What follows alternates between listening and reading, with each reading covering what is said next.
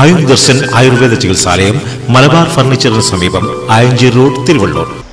കനത്ത മഴയിൽ മുങ്ങി കോഴിക്കോട്. 2 ദിവസമായി തുടരുന്ന ശക്തമായ മഴയിൽ നഗരവും സമീപ പ്രദേശങ്ങളും വെള്ളത്തിനടിയിലായി.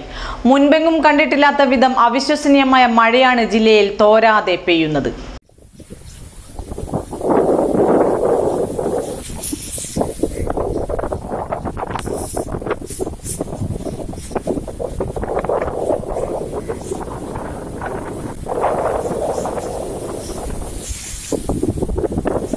കോഴിക്കോടിന്റെ മലയോര മേഖലകളിൽ മഴ കനത്തു പെയ്യുകയാണ്. വിലങ്ങാട് ഉരുൾപൊട്ടലിൽ 2 പേർ മരിച്ചു. കുറ്റ്യാടി വളയന്നൂർ ഒഴുക്കിൽപ്പെട്ട 2 പേരുടെ മൃതദേഹം ലഭിച്ചു.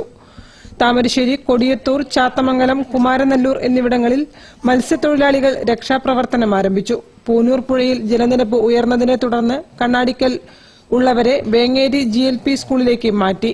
കക്കയം ഡാമിൽ നിന്നും കൂടുതൽ വെള്ളം തുറന്നുവിടാനുള്ള സാധ്യത കണക്കിലെടുത്ത് പുഴയോരത്തുള്ളവരെ മാറ്റി പാർപ്പിക്കാൻ ചെറുവണ്ണൂർ, കുറ്റ്യാടി, തിരുവള്ളൂർ, പേരാമ്പ്ര, തുറയൂർ, ആയഞ്ചേരി, മരുതോങ്കര, ചക്കിട്ടപ്പാറ, ചങ്ങരോത്ത്, വേളം, മണിയൂർ പഞ്ചായത്തുകൾക്കും വടകര, പയ്യോളി നഗരസഭകൾക്കും നിർദ്ദേശം നൽകി. ജില്ലയിൽ ഉരുൾപൊട്ടലിലും വെള്ളപ്പൊക്കത്തിലും ഇതുവരെ 4 പേർ മരിച്ചതായും 3 പേരെ കാണാതായതായും സ്ഥിരീകരിച്ചു. ചാലിയാറിൽ ജലനിരപ്പ് ഉയരുന്നതിനാൽ തീരത്തുള്ളവരെ മാറ്റിപ്പാർപ്പിക്കാൻ ബന്ധപ്പെട്ടവർക്ക് നിർദ്ദേശം നൽകി. വിനോദസഞ്ചാര മേഖലയിൽ DTPC കനത്ത നിയന്ത്രണം ഏർപ്പെടുത്തി. അരീപ്പാറ, തുഷാരഗിരി, സരോവരം എന്നിവിടങ്ങളിലും കോഴിക്കോട്, വടകര, ബേപ്പൂർ ബീച്ചുകളിലും സന്ദർശകരെ അനുവദിക്കില്ല. 30 പേരടങ്ങുന്ന ആർമി ടീം താമരശ്ശേരിയിലും 20 പേരടങ്ങുന്ന BSF team വിലങ്ങാട്ടും രക്ഷാപ്രവർത്തനത്തിലുണ്ട്. Thamarassery ചുരത്തിലൂടെയുള്ള heavy vehicle ഗതാഗതം ഇനി ഒരറിയിപ്പുണ്ടാകുന്നതുവരെ നിർത്തിവെച്ചു.